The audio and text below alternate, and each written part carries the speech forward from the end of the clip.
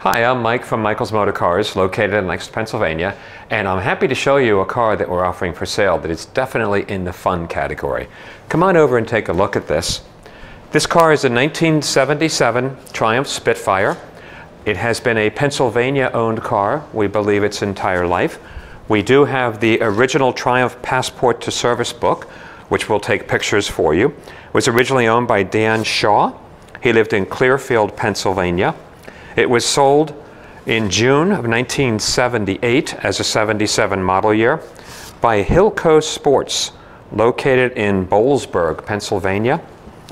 It then ended up in Harrisburg, Pennsylvania. We purchased it from a collector in Harrisburg who had 4 British cars, and we purchased 2 of them right now. And his cars, he had purchased this car around 2015. He loved driving his cars. So this car is not cosmetically perfect. I'll point out, it is not, if you're looking for a concours quality Triumph, this is not your car. If you're looking for a very well-maintained, drivable, fun car, I would strongly recommend this car. If you look at it, we took a lot of pictures of it. The chrome front bumper is a little faded. It's an older repaint. It's an average repaint. It's shiny, but it certainly is not perfect. The interior was originally tan. It was resprayed to be black. Nicely done, but it originally was a tan interior. We also have photos. We have the top boot cover. The convertible top itself, the hood, is in excellent condition. We also have the full tonneau for the car, which is in like new condition.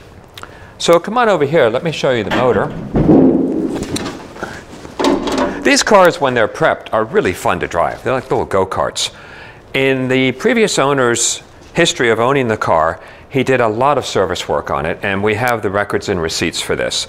Among things that were done since 2015, the clutch was replaced, the entire clutch assembly plus the rear main seal. They also dropped the oil pan and resealed the oil pan. They took the front timing cover off and resealed that with a new front seal. They also just recently replaced the alternator on the engine. The fuel pump was just replaced. The clutch hydraulics were replaced. Carburetors were rebuilt. They built or installed a custom vent system for the crankcase ventilation that's located in front of the radiator. So it's just a car, and you can see in the suspension where they've done ball joint work. And they also, the car is actually, for Pennsylvania, very, very clean rust-wise, very solid, original floors, original trunk. Please take a look at all the photos we've taken of the car with everything out of the trunk so you can see the sheet metal, all original. They did, not too long ago, they repaired the rear frame member where the differential is mounted, which was a problem with the Spitfires. And you can see in the chassis photos where that repair was done.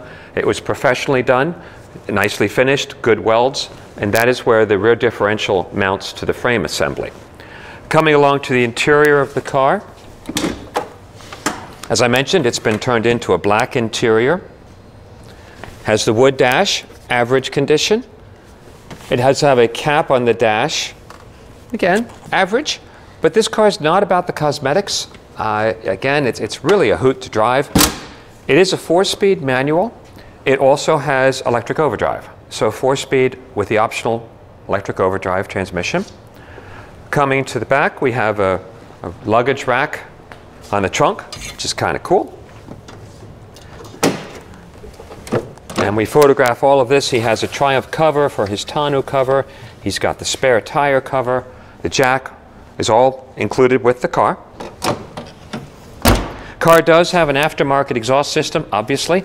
It has a great sound. It's not annoying, it's just a lot of fun. And this was, of his 4 cars, this was one of the cars that he just would drive a lot. And it was always reliable for him. It ran well, and just a hoot to take out and blast around in. Coming along this side of the car, nice and straight. The rockers are good on the car, very solid. And again, it has been repainted, but nicely done. This side is the same.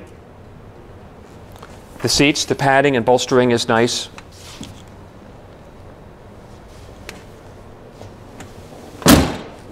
And then again, coming up on this side of the car, it does have K&N style air filters. A lot of little modifications done that obviously somebody who likes driving the car would do to these cars. So if you're looking for just a relatively inexpensive Triumph, it's going to be a hoot to drive, easy to maintain, and a lot of smiles per dollar on these cars. So please ask us any questions you may have. We'll be happy to answer them. We'll be taking the car out for a test drive and take you along, and we'll also do a starting video for you. And good luck. It's going to find a good home for this car. Thanks for looking.